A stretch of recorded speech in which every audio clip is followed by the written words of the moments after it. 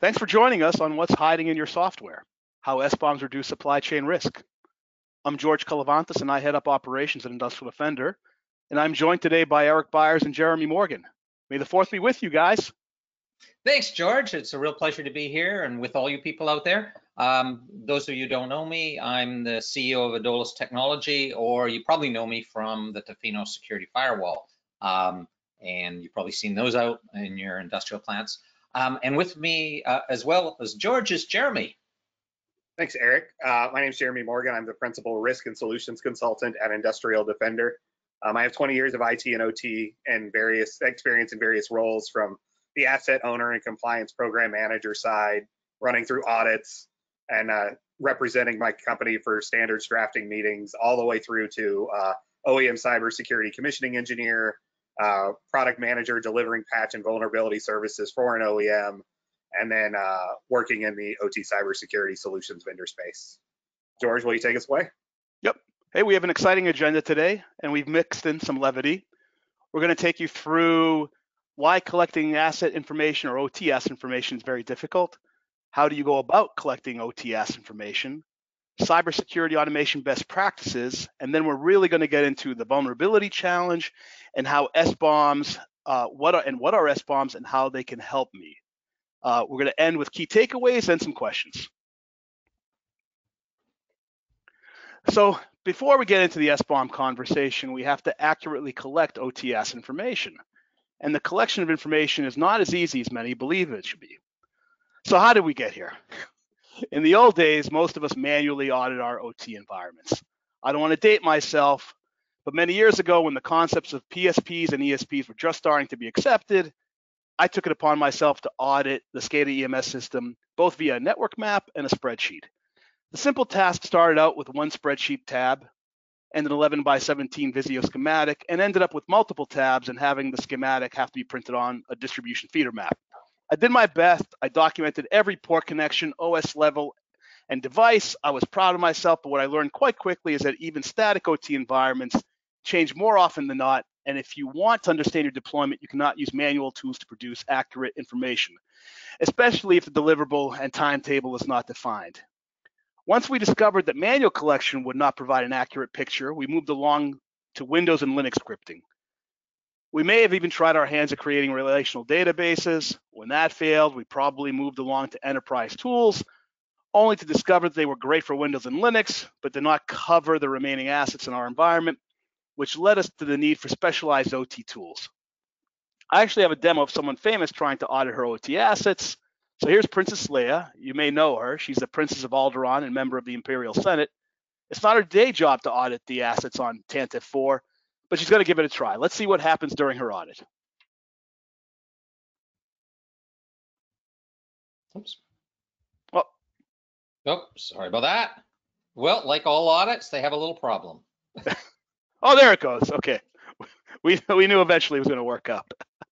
So let's go to the next slide. So again, why is OT asset collection hard? And how much best guard do you need to actually accurately collect OTS information? Not a lot, but you need to have a broad approach to data collection. Now, the reason it's still hard is that enterprise asset collection tools deprecate software support faster than OT systems become end of life. Now, this is very important. One of Industrial Defender's taglines is that we speak dead languages. So it's very important for us to maintain legacy OS and legacy protocol support. In fact, it was really a hard conversation for Industrial Defender to have a few years ago when we had to deprecate Windows NT support. And that just shows you how serious the issue of supporting OT asset collection is, that you have to maintain legacy protocol or legacy OS support way beyond when Microsoft removes support for those OSs. And then now, a lot of the enterprise operation is moving to the cloud. Well, it would make sense that those enterprise asset information collection tools are also migrating to the cloud. In some cases, the asset management or asset inventorying collection tools are also very resource heavy, and that impacts operations on legacy systems that may not have 16 threads and hyperthreading available to them still. In some cases, SCADA and DCS vendor applications are not visible to typical software identification applications. I'm sure there's a lot of individuals out there that have deployed HMI software via tarballs, and that doesn't end up in the registry typically. We also know that OTS is connected via different mediums, via unidirectional gateways or serial connections. And then sometimes OTSs just communicate information via their OT-specific protocols.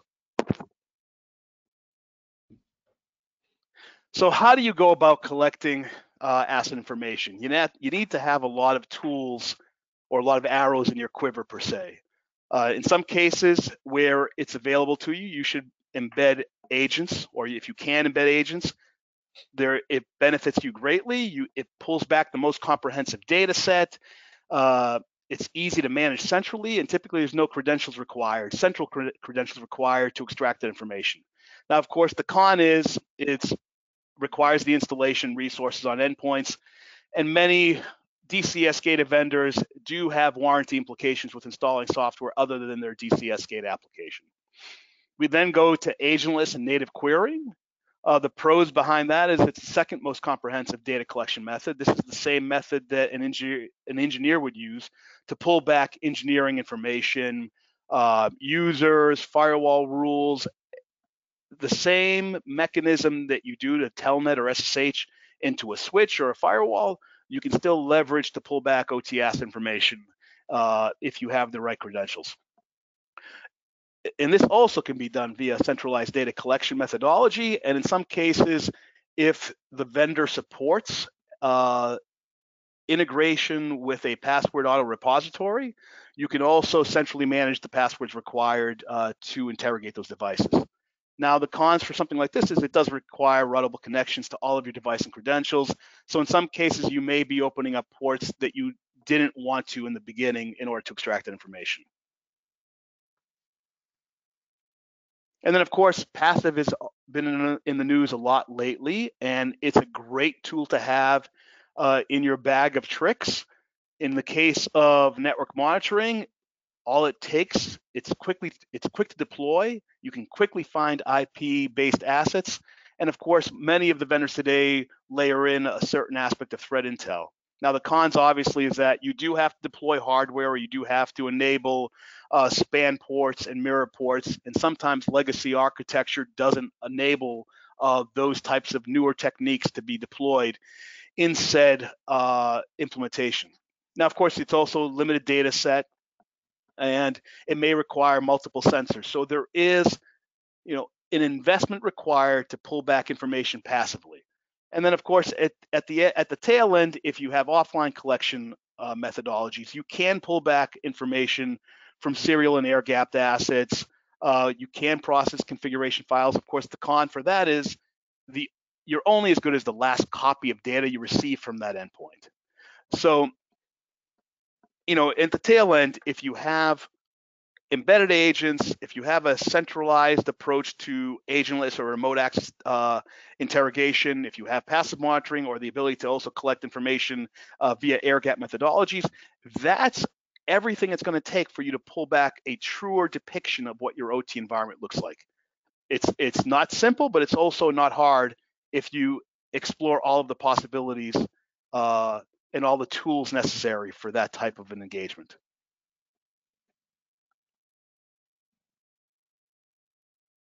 Thanks, George. I think we're going to head into a poll right now.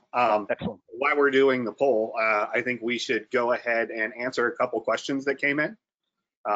So Eric, I think the first one should be for you. What can people do to prepare for supply chain attacks like SolarWinds?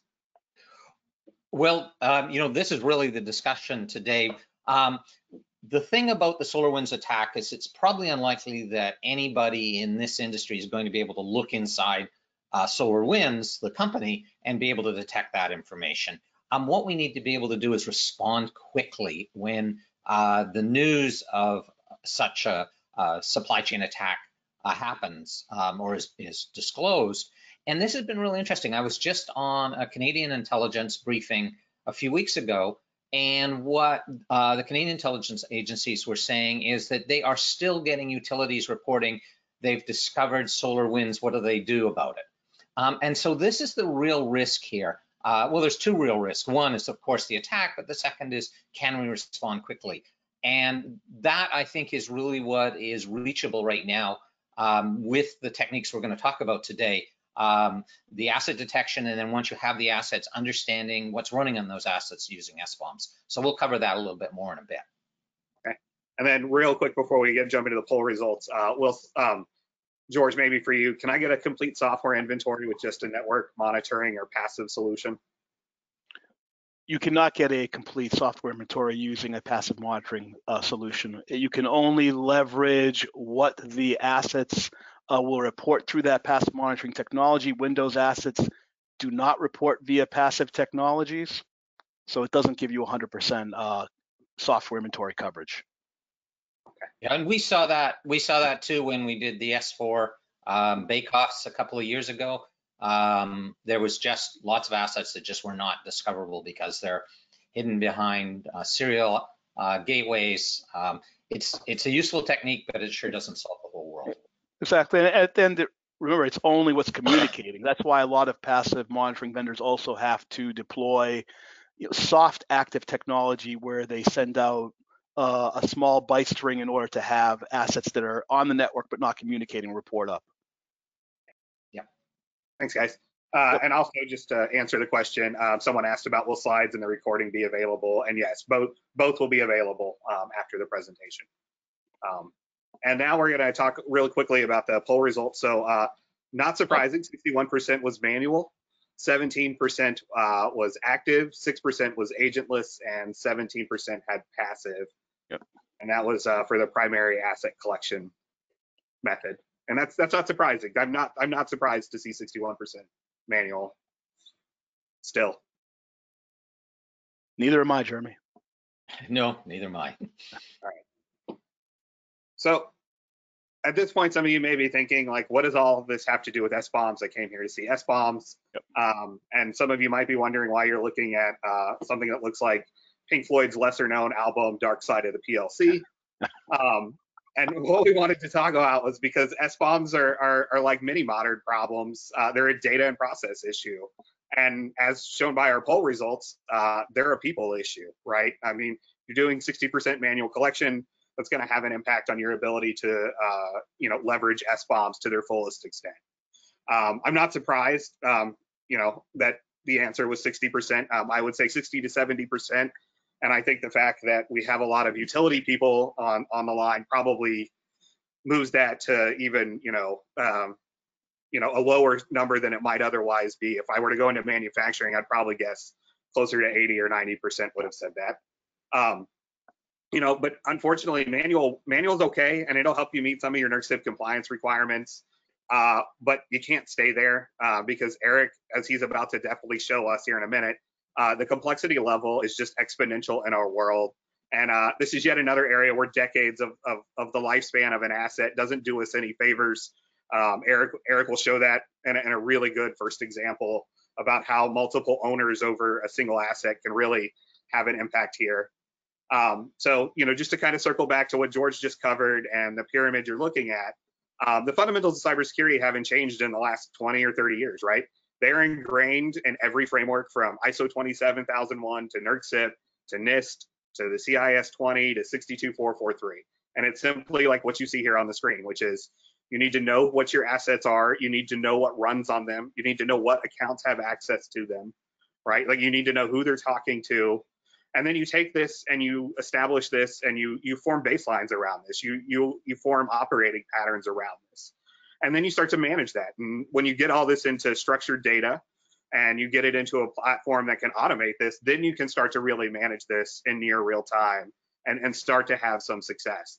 And then once you have that data, and only once you have all that data and that foundation to ensure that data as well, then this turns into a big data problem. And then you can start leveraging things like analytics and automatic vulnerability monitoring and reporting on this stuff and threat intelligence, right? Like you cannot absorb threat intelligence from people if you don't know how to read the threat intelligence that apply it to your environment, right? If I could get 9,000 indicators of compromise, but if I have no idea how to apply that to my specific operating environment because I don't have the underlying data, it does me no good, right? And So like, again, it's just the fundamental thing that's really changed is just the automation and the speed at which everything's happening.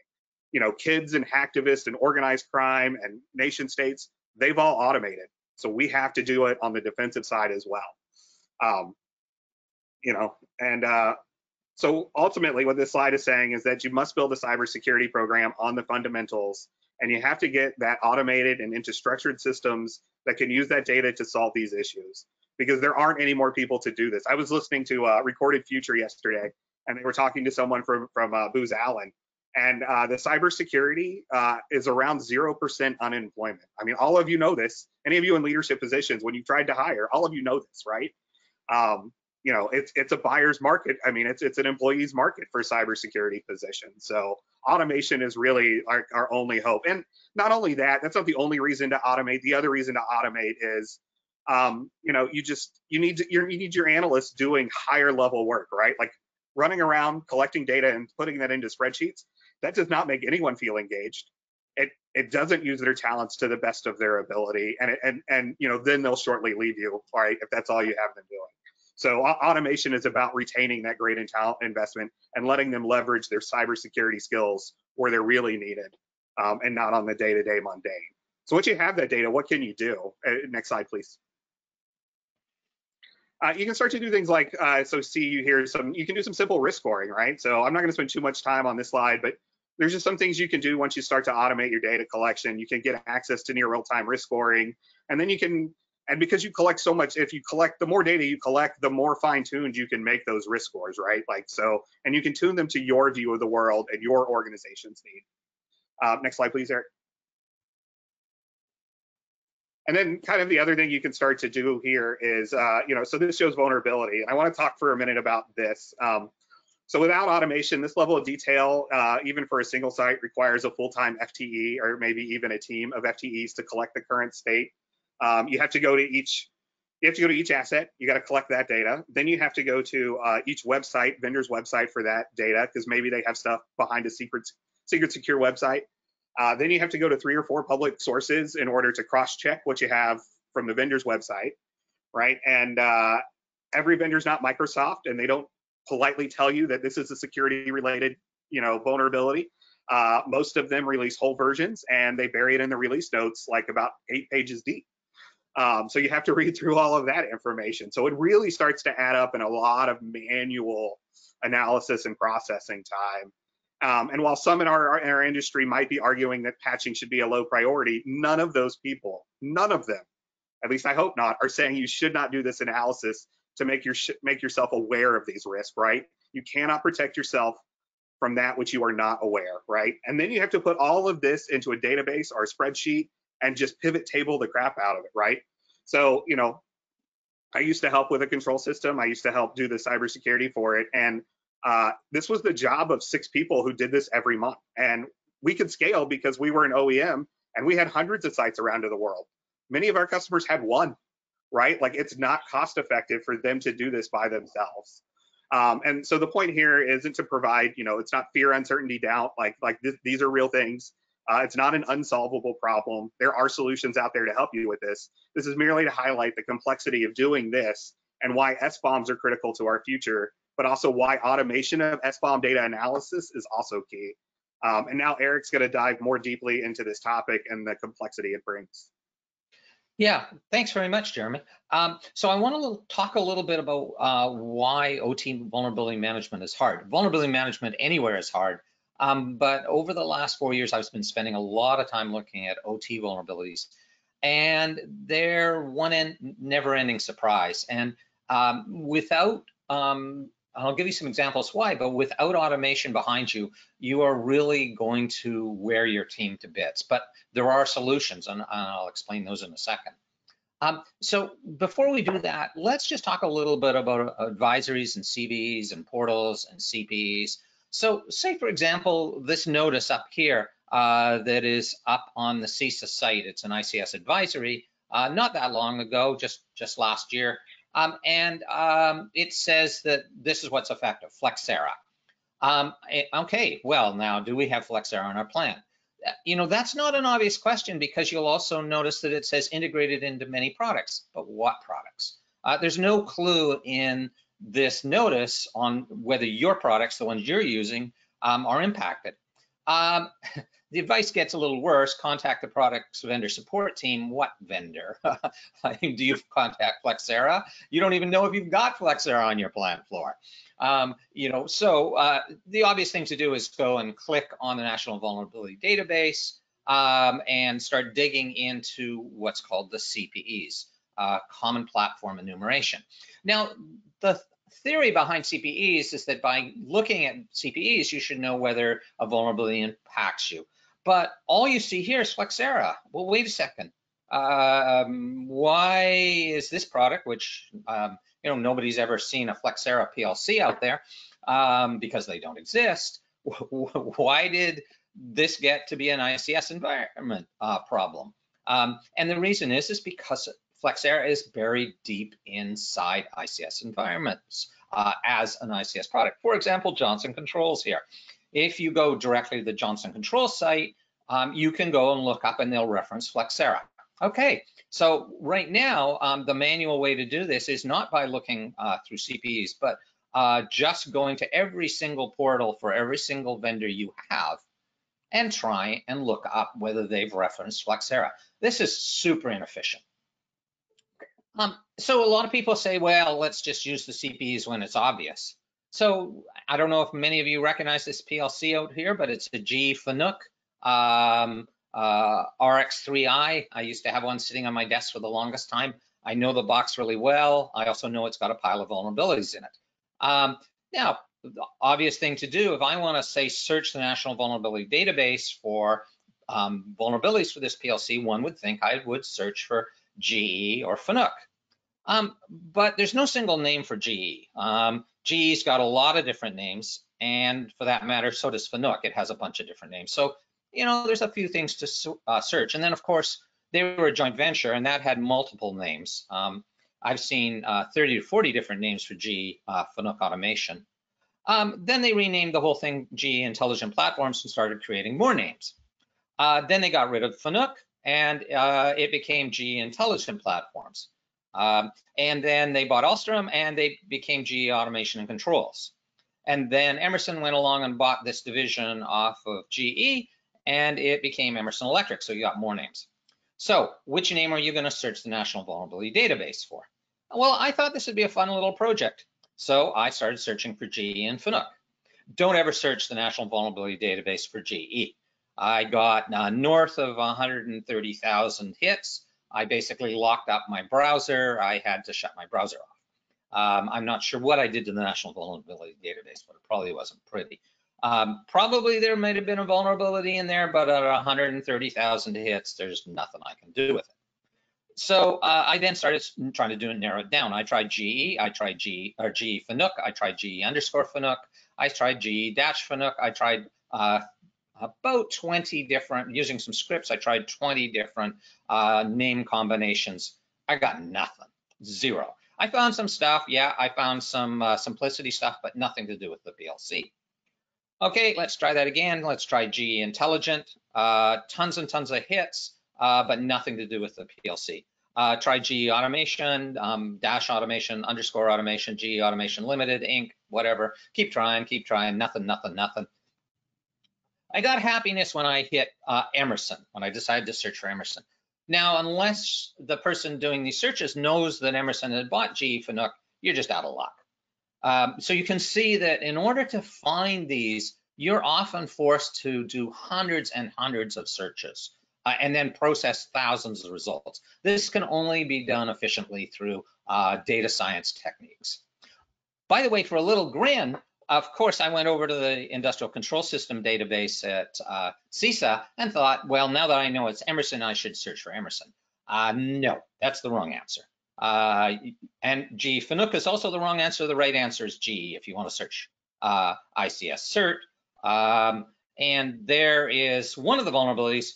Sadly, searching for RX3i does not give you the second vulnerability because somebody had a typo. Interesting little thing that you have constantly, if you're going to try and search advisories, you have to do it in an automated, fuzzy, data science mechanism that understands the relationships between how software is bought and sold, or companies are bought and sold. The reality is that even if you do all that, 46% of one of the major OT vendors out there just simply don't list in the CVE database. You have to go to their website and you have to read PDFs. When we do see CVE listings they're for the software components, and they don't actually reference the products at risk, like we saw with Flexera. So the truth is CPE searches are useful, but on their own, they're very, very limited, even with a little bit of smart, fuzzy searching. You have to do more than that. And the only way to do more than that is through what we call software bill of materials, or SBOMs.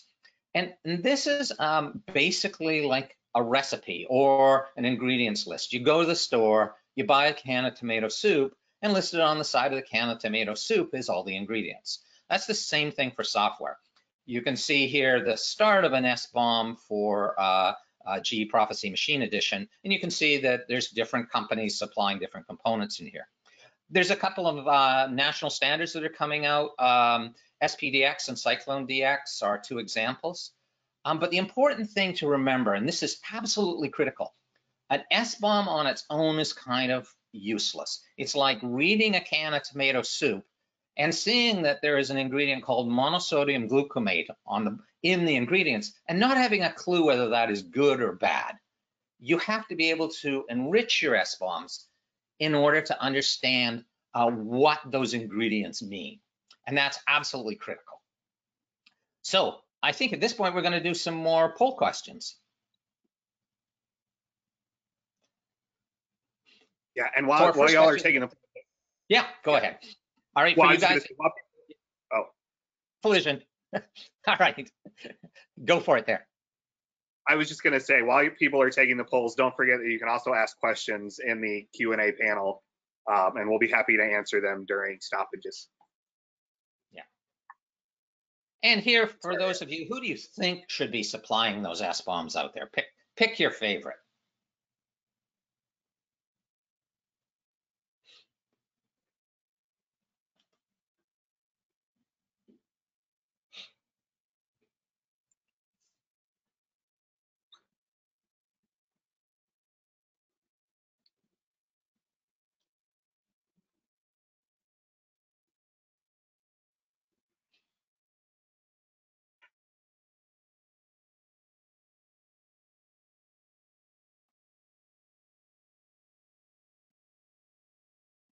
Has everybody clicked? I guess so. All right.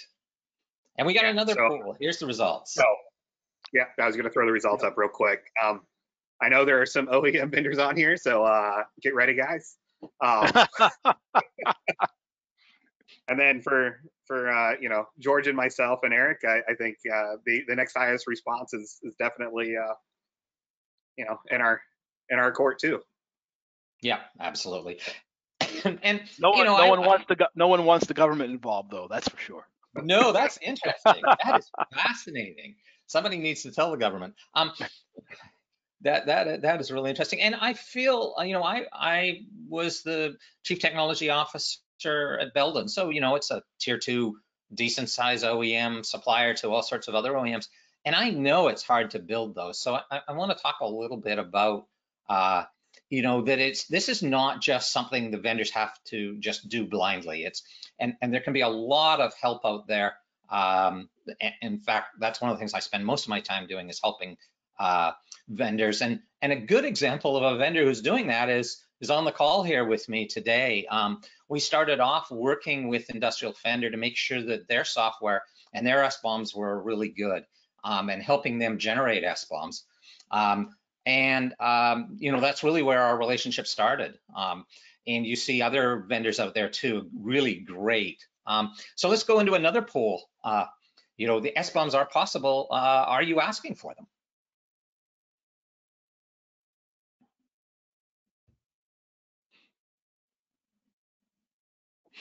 Sure. And while everybody else is answering those, answering the poll, one of the questions that came in is, do we validate the issuer of the patches as well as check the integrity?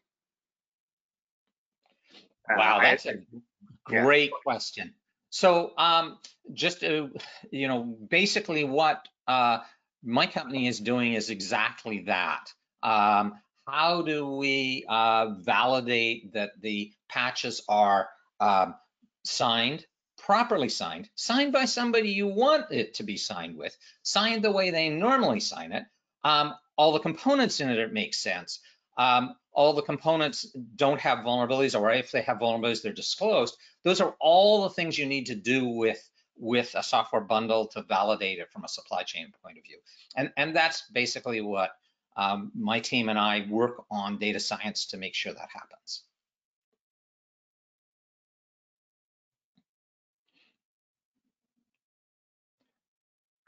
Okay. Hey, let's see what we've got. Hey, great. It's good to see people are starting to ask for it. That's excellent. And it's unfortunate. I'm sad to see number 4, vendors are refused or can't provide.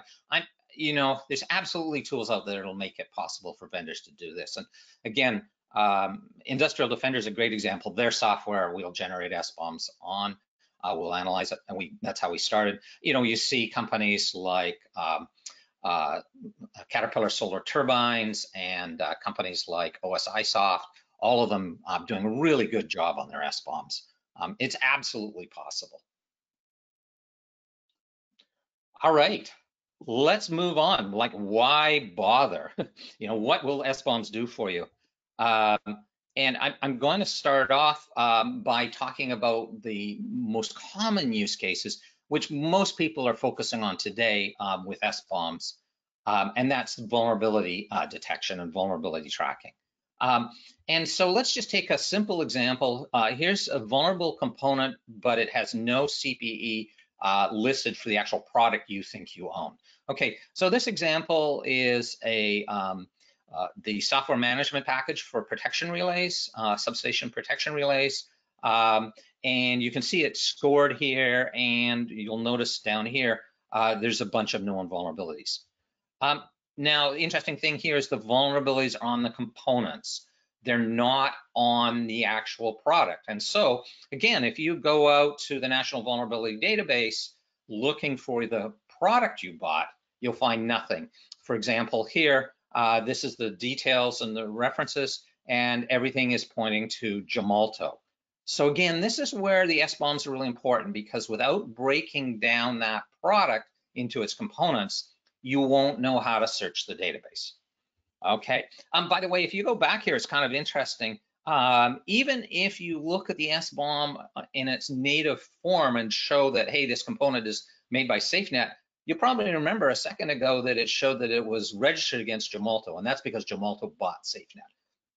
So simply even just using the names in an SBOM are not good enough. It has to be enriched with who bought what and what other names do they trade by. Often we'll find products that have dozens of vendor names associated to them because of the history. Good example is Allen Bradley products signed by Rockwell and produced by another division, and you'll get all those names in there, and you have to search for them all. But that's one example. Using SBOMs to find out what components are vulnerable on the product you bought. But this is a different example that kind of came up somewhat accidentally for me a little while ago. You see, we have an imaginary company here at Adolis that we call Initech. Initech Energy, to be precise, and you probably remember Initech from the Office Space movie. And Initech makes, in the imaginary world, stapler firmware for your automated staplers, red staplers specifically. Well, but of course, we're not going to roll software for staplers. So what I do is I tend to download software that I find on the internet, firmware, and typically I try to make it current versions of real products. And I happen to be out downloading some firmware and chucking it in here, and we do this as testing all the time. Anyway, one of our new tools is this thing called, it's our dashboard to show the product suppliers of the subcomponents. And I was just browsing this the other day, just messing around, and Huawei Technologies shows up. And I go, what the heck? Where did I get Huawei from? I'm like, hello, I didn't expect to see this even in an imaginary company.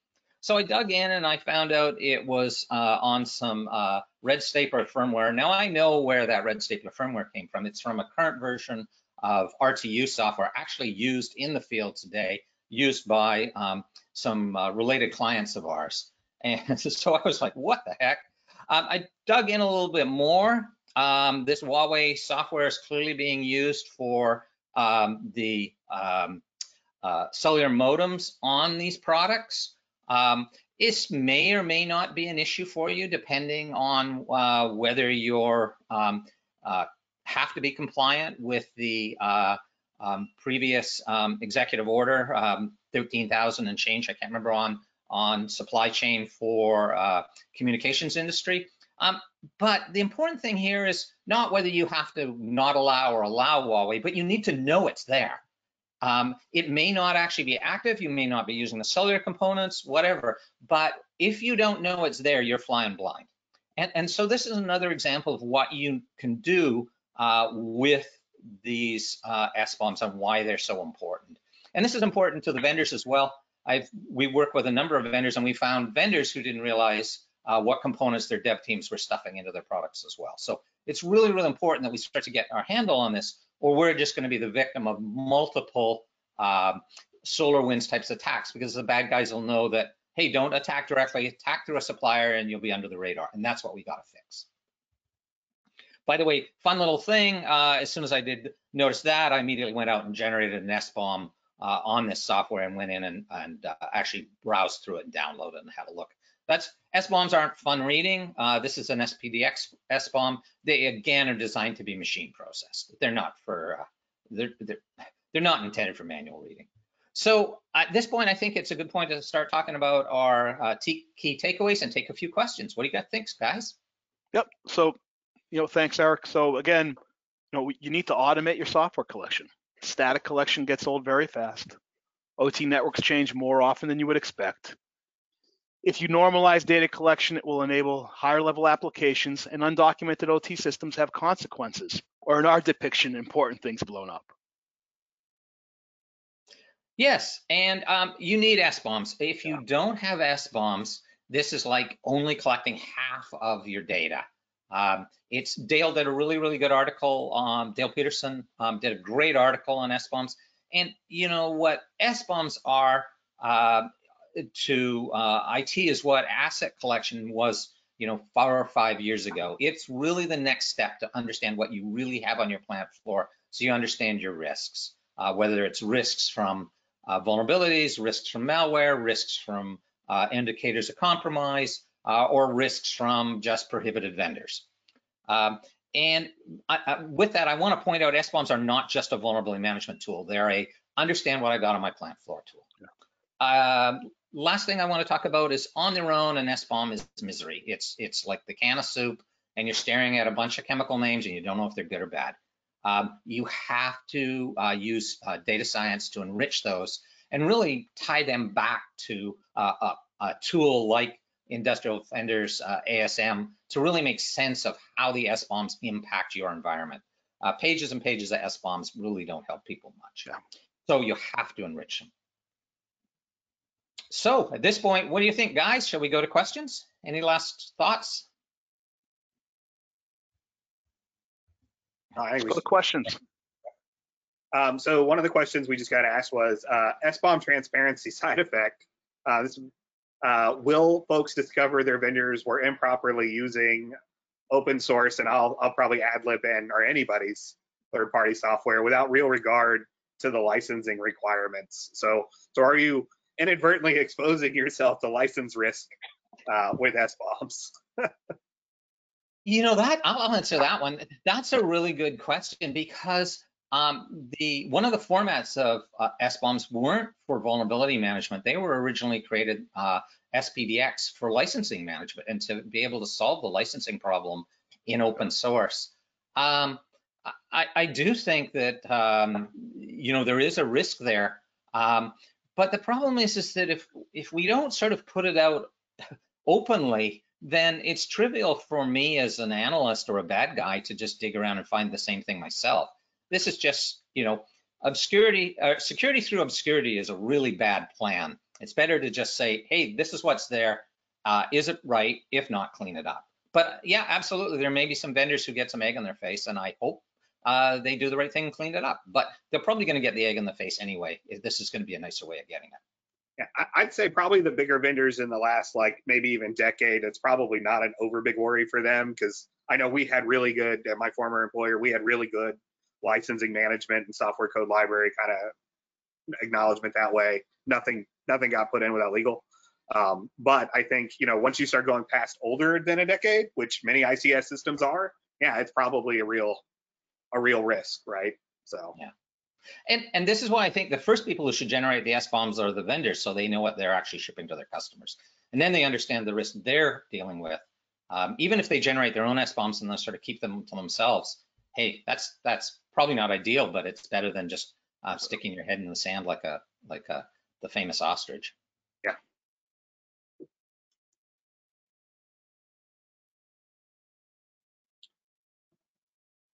All right, Adolis and ASM integration diagram, can it be shared? You guys want to talk a little bit about any integration plans? Yeah, so Industrial Defender continues to engage partners, and we continue to look at what the market requires, our users are requiring for said services. So we've enhanced the ASM to do vulnerability monitoring and management. We've enhanced it with partners to do patch management. And now the next step is obviously taking the software inventory and OTS information we collect and being able to integrate with the SBOM. So, it's in our roadmap, and we will provide an announcement on when the product is finalized. Yeah, and I'll say that my dev team has been working with George and Jeremy's dev team pretty hard to be able to come up with a really nice design that works across boundaries and all the things that we have to deal with in NERC. Yeah, very good. Yeah. And then, because you guys are, we have different like we're very much on premise, and you guys are a little very more up in the cloud. Yeah, but I think we have a really cool design to deal with that, to allow cloud to talk to inside perimeter. So yeah. And Jeremy, you know that we basically do a great job of obfuscating all of the NERC data when we share out our software inventory. So we have mechanisms in place to obfuscate the data for NERC and in order to enable these higher level applications to be integrated into the Industrial Defender ASM.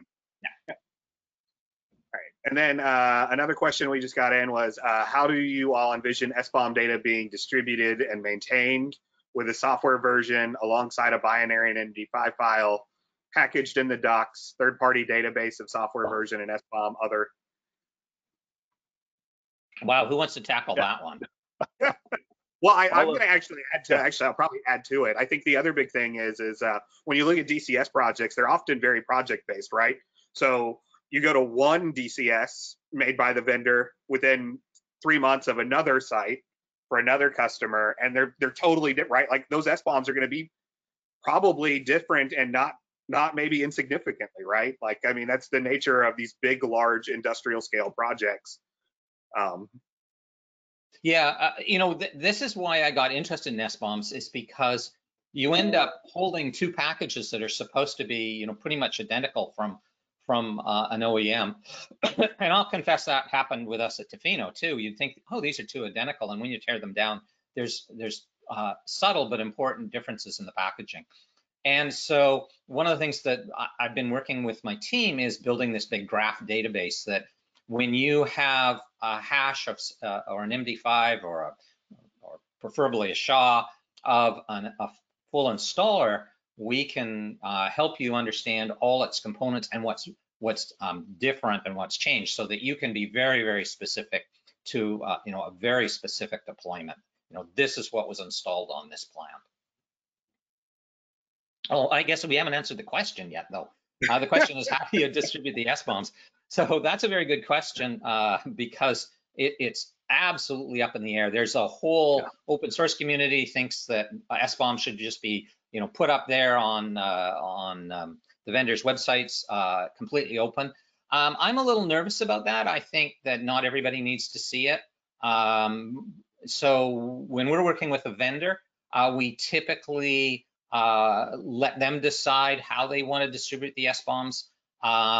And when we're working with an end user like, or a partner like somebody like Industrial Defender here, what we're usually doing is saying, hey, give us some evidence that you actually have the package. Give us the MD5 or the hash. Give us a copy of the package. Give us something that shows that you actually have reason to need this SBOM, and not just, hey, I'd like to go and see what my competitors are doing. I'm just going to go browsing their catalog. So I think that there is reasonable in our space to say, let's have some controls. And one of the things we've been building for one of our partners is a portal just for their clients to be able to go and get the SBOMs for their product line. So these are all possibilities. I think we're still in the early stages, but I think the thing to remember is, again, I'll go back to that question about, or that statement, obscurity is not a great solution for obscurity. If just because you don't hand out an SBOM for a product doesn't mean that a good reverse engineer can't build one in pretty quick order. So you're not protecting yourself from the bad guys by not handing out SBOMs. And then another question just came in. Do you think there are any NERC SIP requirements that are impacted by having SBOMs? If so, which ones? Boy, who wants to tackle that one? Well, I mean, I think the first one that comes up to my mind is like SIP 10 baselines, right? Like at what level? Traditionally, we've gone with what's in add remove programs by Windows, right? Yep. Like, and then, but there's always been that outlier or custom software, right? Or, right. So I think one of the big questions is going to be is how is NERC going to interpret a full-blown SBOM, and is that the answer for SIP 10 software title, like software baseline listing? That'll be really interesting if that's the direction they go in, especially anytime soon. I think, you know, and then I don't know, that, you know, SIP 13 natural kind of relation. So we're saying, so basically the question is, does the SIP 13 or the supply chain or the SBOM issue, does that impact the definition of NERC SIP 10 in the baselines? Yeah, well, or any standards that are impacted. Or anything, But I think it's those two, right? Like, I mean. Yeah, and I think that anybody out there that is doing federal supply is going to get, okay, this is a spoiler alert, and some of you guys have already read this and already heard this, but it's pretty obvious that there's going to be an executive order coming out in the next couple of weeks demanding SBOMs for anybody doing federal supply.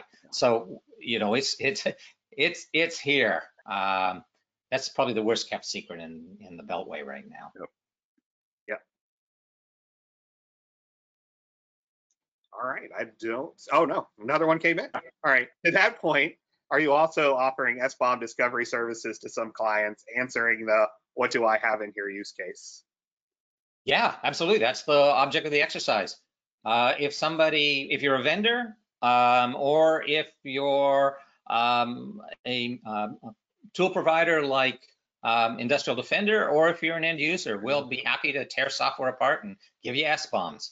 And honestly, I think the best way to do it, I mean, we're happy to work directly, but I think you get better bang for your buck working with Industrial Defender and having them build your asset list and then feed us the information so we can build all the SBOMs specifically for your asset list. It's just, to me, it seems more efficient, but we'll generate SBOMs for anybody who wants to give us software to do it. And there's no law that says we have to do SBOMs just for the guy who wrote it. As much as some vendors would like to believe that, but that's not the way the world works. All right, I'll let it stay open for about 10 more seconds for anyone who wants to get one more question in. While we're waiting, I'd just like to point out that there are 5 handouts available to you directly within the control panel for the meeting. So there's a solutions brief and some other guides that you don't have to go through the website to get. They're available directly here in the webcast. Yeah, and I'd like to point out, you know, I just want to really give a shout out to Industrial Defender. You know, this whole relationship started with us analyzing their software, not building tools or anything, just helping them make sure that their software was, you know, really well done. And so it's been a real pleasure. And I'm seeing that across the industry. You know, most of the vendors, in fact, I'd say 99% of the vendors we talk to really see SBOMs as something that is not just a have to do, but something that'll actually help them help you.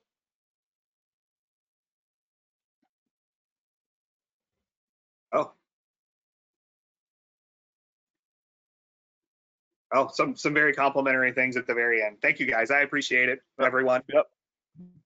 Thanks. Eric, thank you. Thank you to the audience for hanging in there with us. We really appreciate it. This was a great conversation. Yep. All right, and these slides and video will be available, and feel free to reach out to us. Thanks, everybody, and may the 4th be with you. May the 4th be with you, everyone. Bye, y'all.